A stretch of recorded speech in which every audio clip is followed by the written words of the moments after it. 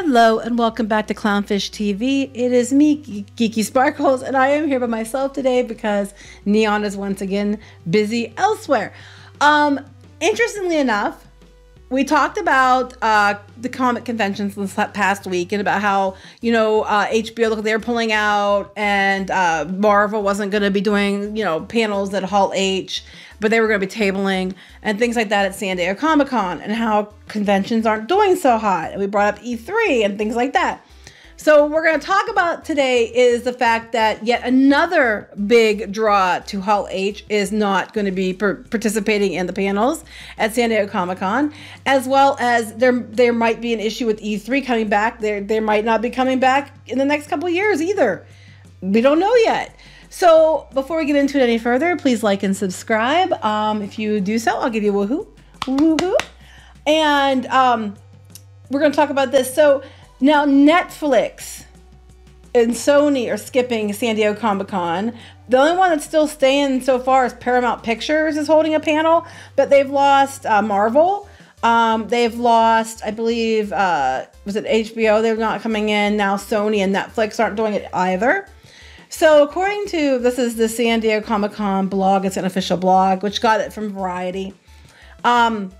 We're going to talk about that. They're saying that the potential strike with the WGA strike and now the SAG-AFTRA strike might have issues with guests being able to appear at San Diego Comic-Con. So they can't have people appear at the con. They can't do the panels. What's the point? And I know also it's probably a money-saving measure for some of these companies as well. But a lot of times they do the panels and they do like the different people in the show, actors, writers, directors, those kind of things, come up and do panels in Hall H during the con about upcoming movies and TV shows and things people are excited about. Well, we might have strikes, and if we have these Actors Guild strikes, and if we have, because they're going to find that out on June 30th, if they're going to strike or not. So the Actors Guild, I think the Directors Guild, they avoided it, and now the Writers' strike is still going on, and it's been, you know, more than a month. It's been going on 2 months for that. Why participate if you don't have anything you can do panels on, because you don't have anybody to appear at the panel, or they're not allowed to appear at the panel. So now Netflix and Sony are also pulling out from San Diego Comic-Con, which sucks for San Diego Comic-Con because, you know, it's interesting. These people want to strike, and I get why. Okay, they get why they're striking, even though I don't agree with everything they're asking about. I get why some of the things that they're questioning, I agree with. Here's the thing, San Diego didn't do anything, and San Diego has given these people a platform for years, and they've actually turned the comic convention away from a comic convention and the comic creators and the indie people and all that, and made it all about Hollywood, and it's a big, like a celebrity petting zoo, and it's, you know, all about upcoming films, and it took what it used to be and has already transformed as pop culture mecca. All right. And they've done this for these companies and these studios, and now the studios are going to stick it to San Diego. It's interesting. So it's going to be interesting to see what's going to happen, you know, in years coming up after the strikes are over, how San Diego, you know, if they're going to kiss Hollywood's ass, because they've been kissing Hollywood's ass. And now because of Hollywood issues, they're going to be left without panels. So according to Variety, it's like, can San Diego Comic-Con catch a break? For 2 years, the biggest annual fan convention in North America was forced to cancel the 5-day gathering because of COVID, right? And last year they came back, but you had to be maxed and vaccinated, which was weird that they did it last year, but okay. And they have Hall H panels. They did Star Trek, you know, House of the Dragon, Walking Dead, Marvel, all that. So now their Comic-Con is going to start on July 19th. So we don't need, it's less than a month away. And we're probably not going to have those panels. Now, I mean, if they can somehow, you know, avoid a actor strike, they might be able to do some of the panels. But at this point in time, it sounds like, you know, these places have pulled. Amid the uncertainty of the strike and the people not being like the showrunners and, you know, the actors not being able to come to the event, several studios have nixed their plans for San Diego. Marvel has nixed it. Lucasfilm aren't doing any panels. So you're not going to see that Loki, you know, Haunted Mansion, Marvels, which I want the Haunted Mansion to be good. Please be good. Sony Pictures isn't doing it now with Gran Turismo or Kraven the Hunter. I'm not really sure how much we're missing with that one, though.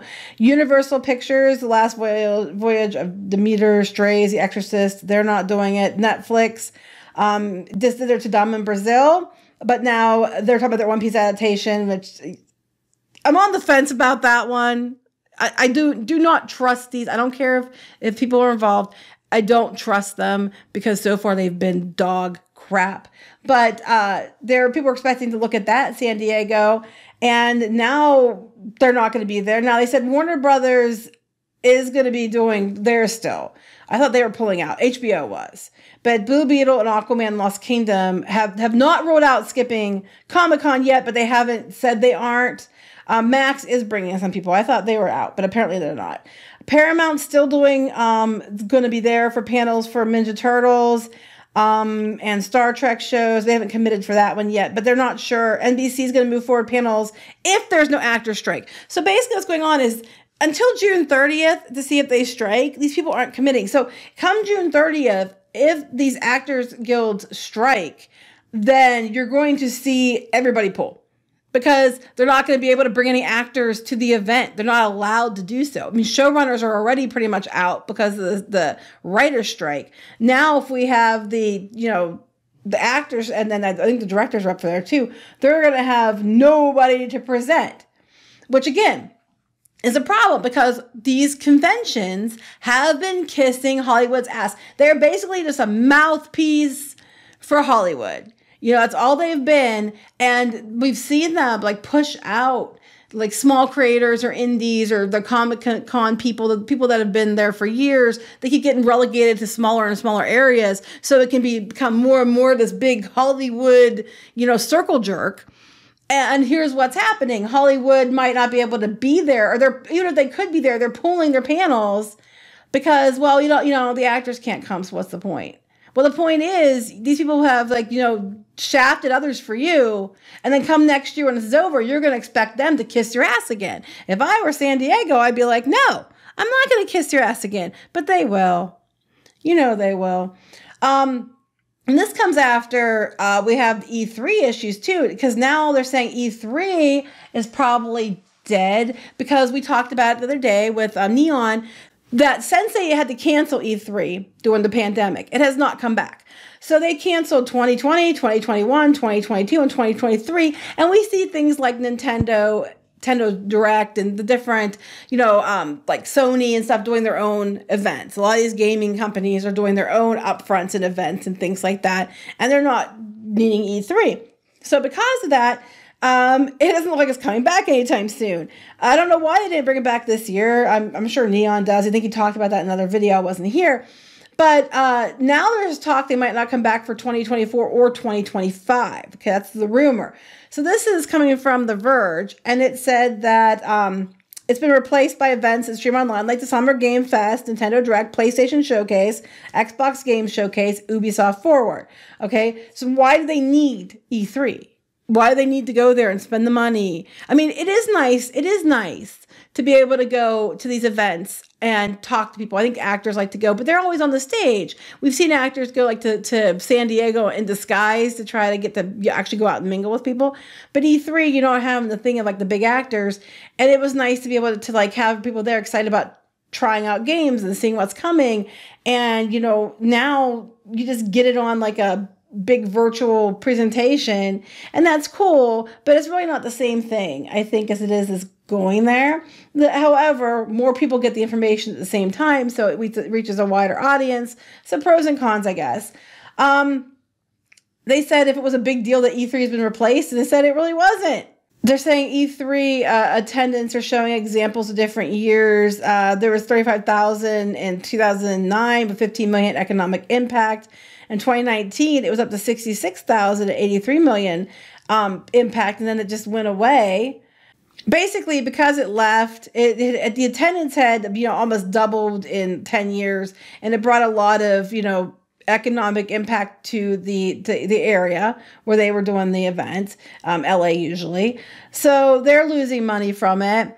But hey, it is what it is. People don't want to go anymore. And now there's talk that they're not going to do 2024, 2025. Now this is coming from gamesindustry.biz, and they're saying that that's not necessarily the case. that it's being reported that it's canceled for 2024, 2025, but it hasn't been decided yet, I guess. So the Los Angeles Tourism Board of Commissioners were projecting future sales results based on the cancellation of the next two, which would be 2024, 2025 of E3. But they reached out and asked a spokesperson, and they said that they are currently having conversations about E3 2024 and beyond. That doesn't mean they're doing it. It doesn't mean they're not doing it. But conversations doesn't mean an E3. You know, and right now, if they're going to have conversations, they might want to make an announcement that they're going to do it if they plan on it, because people are running with this. So he said no final decisions about the event have been made at this time, but now might be the time to announce if you're actually doing one for next year, so people have time to plan to get there, because, you know, a lot of people can't just, you know, drop that and go. You have to like let them know. 2023, which was done by ESA and Reed Pop, was canceled back in March. Again, if you're going to do 2024, you kind of need to announce it, you know, now. They said when asked if it would return 2024, they said, we're committed to providing an industry platform for marketing and convening, but we want to make sure we find that right balance that meets the needs of the industry. We're certainly going to be listening and ensuring whatever we want to offer meets those needs. At that time, we will have more news to share. Well, I would recommend if you're going to do it, you decide it sooner rather than later, because all people already are thinking is, I don't need to go. And honestly, at this point in time, since it's been so many years since you've actually done an event, you're not going to probably get people to come anyway. I mean, you might get a few people that really, really miss it that want to come back, but a lot of people are completely content to go sit at home and, you know, watch these other ways of learning, you know, Summer Game Fest, Nintendo Direct, PlayStation Showcase, Xbox Games Showcase, Ubisoft Forward. People are more than happy to sit at home and get to watch the events live streamed on like YouTube or whatever, and they don't have to, you know, go spend money for a hotel. Now, like I said, again, you don't get to go actually, you know, be hands-on and, you know, talk to people directly and, you know, have things that you have the controllers in your hand and are getting to try stuff out. So between, you know, the potential actor strike and you know, San Diego Comic-Con losing Netflix and Sony and, you know, Marvel and Lucasfilm and, you know, other groups that were coming in. I could have sworn I said HBO Max was out too, but maybe not. So between, you know, Netflix and Sony now skipping San Diego Comic-Con and them taking a hit over the potential directors, actor strike and the current writer strike, you have that going on. And E3, you know, canceling this year, and now it's very questionable whether we're going to have it moving forward. Depends who you ask. Conventions are looking too hot. And now there are a lot of conventions that are doing really, really well. But I know like some of the ones around me, I don't go to anymore because they're so heavily focused on celebrities and they're spending so much money on that you can't, like, they're pushing out all the people that are like doing comics or, you know, like I want to go to toy shows. I don't want to go to pop culture show, but now the toy show is overrun by celebrity guests. So the tickets have gone up in price. I can't even walk when I get there to even look at toys because it's overrun by people there for celebrity autographs. It's usually effing chaos. Steel City, for example, they're doing meetups of celebrities in the hotel next door because the venue is too small and they will not go to a different venue for whatever reason. It's too crowded. I wanted to go shop for toys. I won't even go shop for toys because you can't even walk. It's so insane. Plus, they just keep raising prices on people. I know the vendors keep getting prices raised on them. And then some of them are coming back, starting making their money back because they have to pay for the celebrities everybody's going and spending all their money on.